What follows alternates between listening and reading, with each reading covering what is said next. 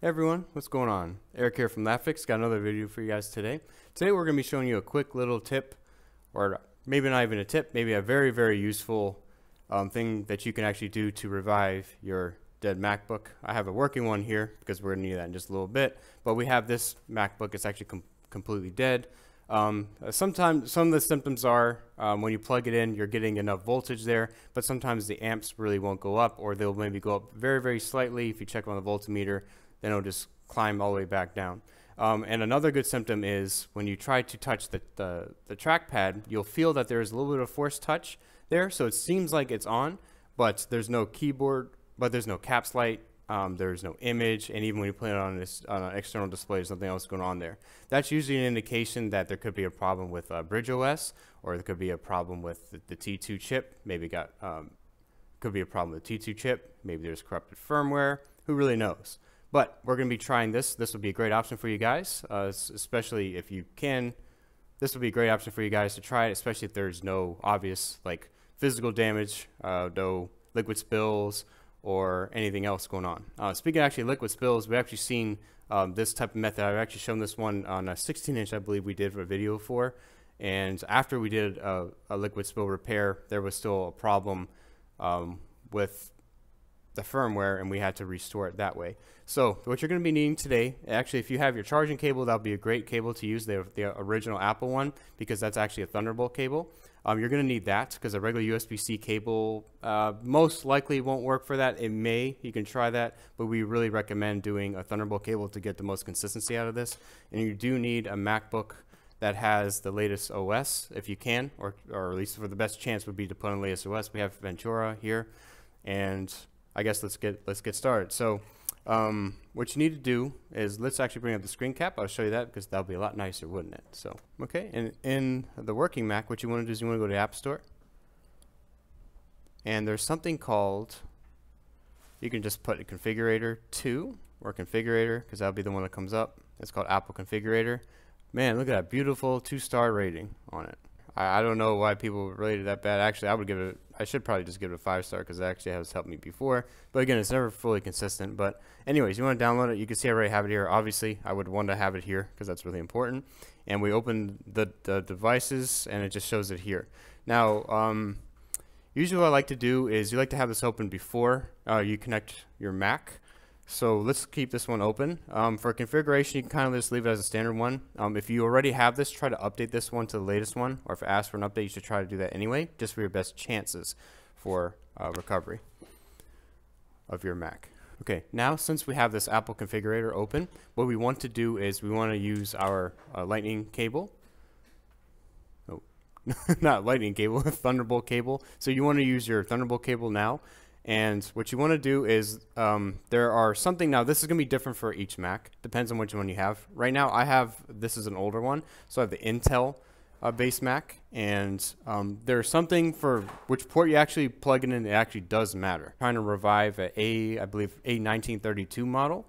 Now the master port on these ones is going to be the lower one down here. So the one I'm going to be using is going to be the bottom one, which is closer to the trackpad. That's going to be the master port for this one, as well as the master port for connecting to our MacBook there. So I want to make sure we plug it in there. Now, I'm going to be showing you this one because I know these are a little bit older. I'm also going to be showing here a screenshot. So if you're not sure of your MacBook port, right, that's the master port there. Now, these are for the Apple Silicon ones. I'm just going to be scrolling just a little bit here, and you guys can actually go ahead and check out to see which master port you have on the Apple Silicon ones.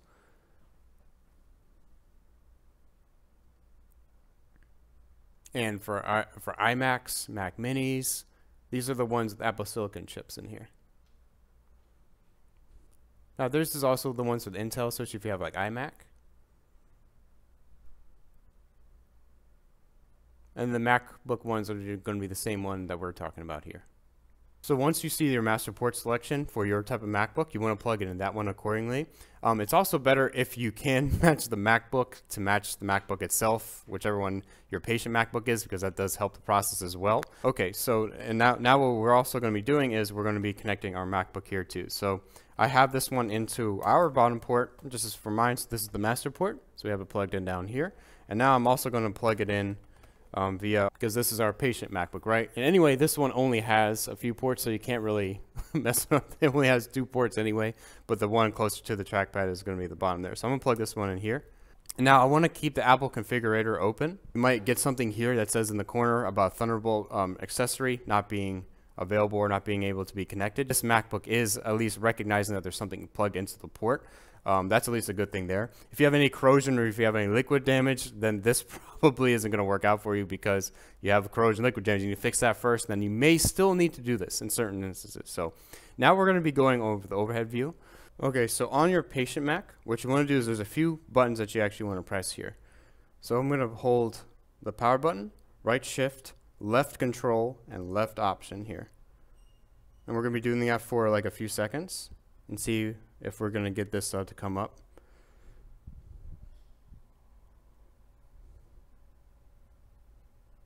Okay, and it popped up here. Let me show you guys, I guess. You should get this on your other Mac. Now it should be popped up here on the DFU mode. And we can do everything configured here. So I'm going to go ahead and switch again back to this one.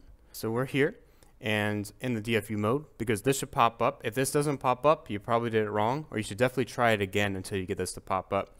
If you try multiple times, then there's obviously another problem and it's probably not going to work, or something's not registering. So what we want to do is we're in our DFU mode now on this Mac. So what you want to do is you can double tap or just right click or whatever you're using for it. Now there's a few options you're going to see here. You're going to see a restore option, an update option, and also revive device option too. Restore is going to be the worst case for this one, because restore is going to do what it says. It's going to actually wipe all the data. It's going to totally restore it completely, so your data will be totally gone. Now that's the worst case scenario. If you can't actually do that, you can go through that one, but for now we're going to go ahead and see. We're going to hit revive device, and while it's going, it's just going to be going through the steps, and I'm going to put this on our other screen because I don't have to touch anything now, and it's doing its thing here. So let's just see, because I'll put this to the side and let's see if this will actually come up back on, because it should do its little configuration and go from there. So I'm going to leave this out here and we're going to go ahead and see. I think this is the most important one to look at anyway, right? So but it's going to just do its thing. It's going to take a little bit of time. We'll see if it comes on. And it could take some time. It could take a few minutes, like 10 minutes or so. So we'll wait. I'll leave it on and see what happens when we come back. Okay, so I just was like away for like 10-15 seconds from when I last talked, and we could see this is actually popping up here. And it should still be probably configuring anyway. And we'll let it continue.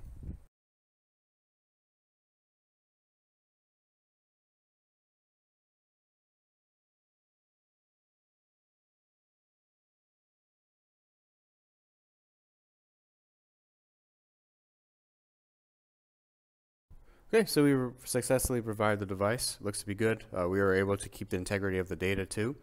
Now again, if this didn't work, you could try this all over again and then try to go through the restore method. You click restore instead. It's going to ask you to remove the whole entire set of the data. So it looks to be good, and that's it. Anyways guys, I hope you guys enjoyed watching this video on how to revive a dead MacBook with another MacBook, I guess. That'd probably be the best way to put it. Best case scenario for that, if that actually does work. And again, if this didn't work, try to go through the restore method. You go to the restore option instead. Now the thing is, it's going to wipe all the data that's on there. So you could, if you're interested in doing that, if this didn't work, if you're really desperate, if you just want it to work, you don't care about your data, go through that way. Otherwise, you may have another problem anyway. I would say probably before you do the restore, if you really want to care about the data, then maybe there's something else going on. It can be a liquid spill. There could be a problem with the logic board itself there. We've also seen problems if you get something like this. There could be there could be an issue maybe with the touch bar giving an issue. There could be lots of other things. It's really always hard to say exactly why something's happened, but we've even made a video doing a liquid spill repair on a 16-inch, I believe it was, and we did a liquid spill repair for it, and then we still had to do this method as well to do that. This happens a lot for these newer ones. There's lots of stuff going on in there. There's security chips, there's touch bars, there's more than just hardware things going on here. there's more than just hardware things going on in here. There's encryptions, there's extra security features on top of that. There's OS for the touch bar itself there, and especially something gets tampered with, it could give a problem, right? So hope you guys enjoyed watching this video and learned something today. If you did, please leave a like. Really does help us a lot. Subscribe for more content. See you guys next video. Thanks a lot for watching, guys. Take care. Bye.